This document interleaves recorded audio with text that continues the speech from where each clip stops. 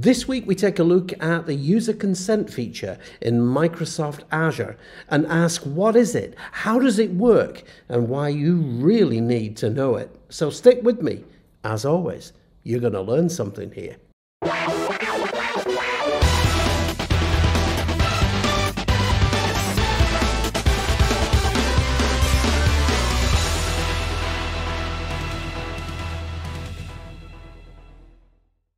Greetings my YouTuber friends, welcome back to the channel. I really appreciate you stopping by, thank you. This week I thought we'd take a look at Microsoft Azure's user consent feature. User consent, just so you know, actually looks a little bit like this. When you click on an app, it prompts the user and it lets you know what access requirements the application has, what it's going to do. Is it going to read your profile? Is it going to do whatever it's going to do with the app? And then the user clicks on and says, yes, I consent to that.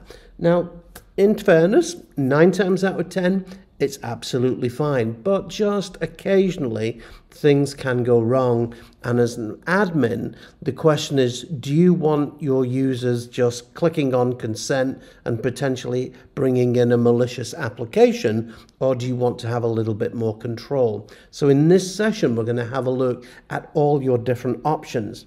I thought we'd also take a look at Microsoft Defender for CloudApps as well. So if you're using that app, you can also control the user consent feature there as well.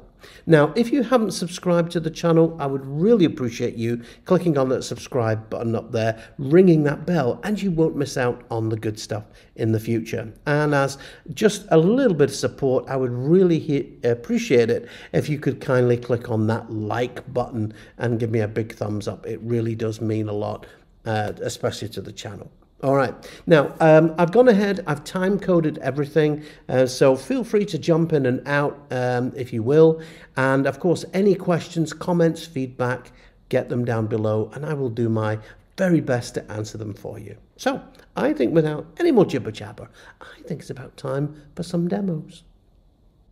So for the first of my demos, I'm going to start here in Azure Active Directory in the main portal. I'm going to come over here on the left hand side, click on Azure AD, and the first thing that we need to do is we need to come in here into Enterprise Applications. So down in here there's a couple of options really that we need to look at here. The first one is Consent and Permissions, and the other one is Admin Consent Requests. So kicking off in here, the user permissions consent, you can see here that basically user consent for applications.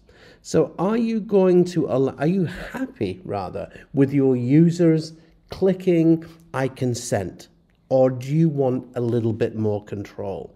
So basically here, user consent for applications, we have 3 options. Do not allow consent. So in other words, an administrator here is the only person that can request access to the apps.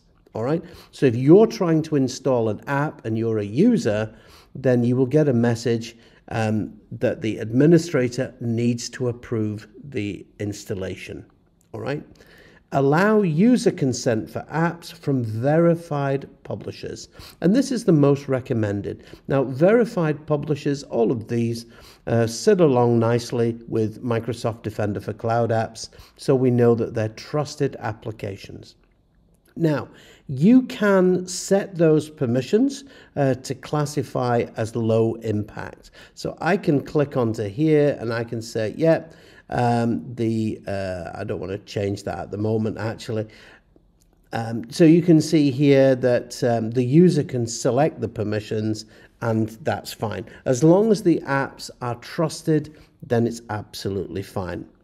Or you can just completely allow user consent for apps. And again, you get a little warning about that. You also get a link that takes you through to docs.microsoft.com. So that is the least restrictive. All right. So probably somewhere here is absolutely fine for trusted apps from verified publishers. Now, Group owners. So if you're using groups and Microsoft Teams, then especially with Teams, you know that you can extend a Microsoft 365 group to become a Microsoft team. Now, when you do that, of course, it means that you can also install third-party apps into Teams. So again, how do you want the permissions to work with group owners? So do not allow group owner consent. So group owners cannot allow applications to access any data. In other words, this might go alongside this. This is basically just admin controlled. All right. Allow group owner consent with selected group owners. So if you do that, you can then select specific groups. So again, you may have a number of admin groups within your organization. Or you can allow group owners consent for all group owners. So in this case, it's the least restrictive.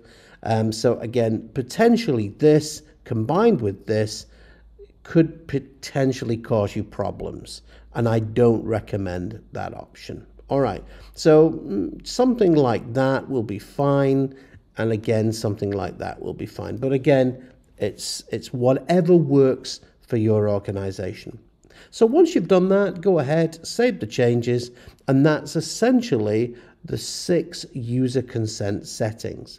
Now, if I click over here to permission classifications, you'll be familiar with this. So user read, are you going to allow offline access? Open ID, allow the users to sign in, view a user's profile, and view the user's email address. So this is basically the default set of permissions. Now, you can add permissions if you want to. So you can actually control what permissions that open authentication token actually sees. And you can also add permissions from a whole bunch of different sources as well. And what you're actually doing here is, this is the application programming interface, the API. Now, Microsoft Graph cover obviously all the API rules and conditions for Microsoft 365. But you can also see here that we have a number of the individual services as well. So if you find yourself with a need to add in additional permissions, maybe it's something that you've designed internally, then this is the place to go. So you can see here that you can add in, so for example, email, offline access, and then you've got all of these other options here as well. So for example, agreement, you've read the terms and conditions of agreement, analytics, API connectors and things like that. So there's a whole bunch of additional permissions that you can see here. Now, as I've said, use these cautiously, and again, definitely do a little bit of research on this. Okay, so that is the user consent settings. Now, as I've said, if you said do not allow consent and an administrator will be required, that request then goes to the admin.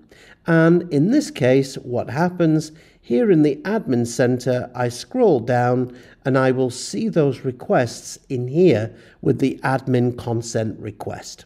All right, and you can see pending. It will give you a list of pending requests, and as an administrator, you can then obviously either accept or reject that. So that's managing user consent in Azure Active Directory. But what about all the hundreds and thousands of potential apps that your users are going to use on things like mobile devices? Is there a way that I can manage consent on those as well?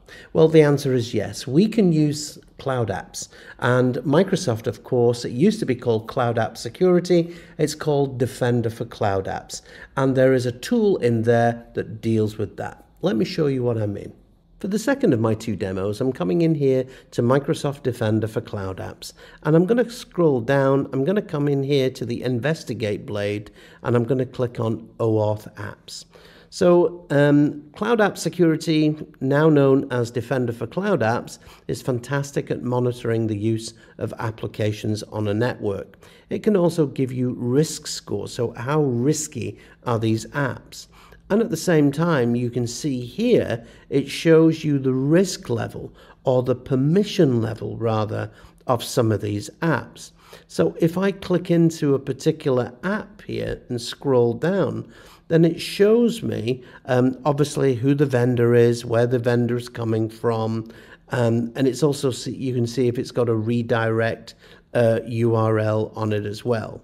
Now, if I actually click into the app a little bit more detailed, you can see here, this is horrendous. So this particular app is actually needing 40 different permissions, including Intune RBAC settings. So there is a lot of information here. It could do an awful lot of damage if this was a malicious app. So again, very, very careful that you want to come in here and determine whether you're going to approve or ban this particular app. And of course, if you feel that an app has got too many permissions, then you can report the app to the vendor. So definitely take a look in here. So as I said, this is the OAuth apps blade, and you'll find this in the investigate node in Defender for Cloud Apps. So there you have it, user consent in Azure Active Directory and Defender for Cloud Apps. Absolutely critical that you understand what that is, and if it's not properly implemented, it could cause you a lot of headaches, believe me. If you enjoyed this session, please go ahead, give me a big thumbs up, hit that like button, it really does help out my channel.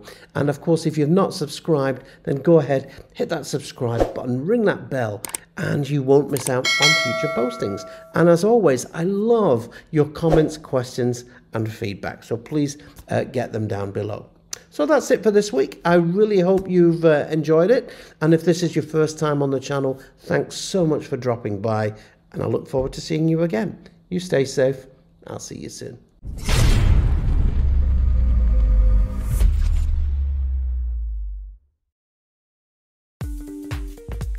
Hey, thanks so much for dropping by today.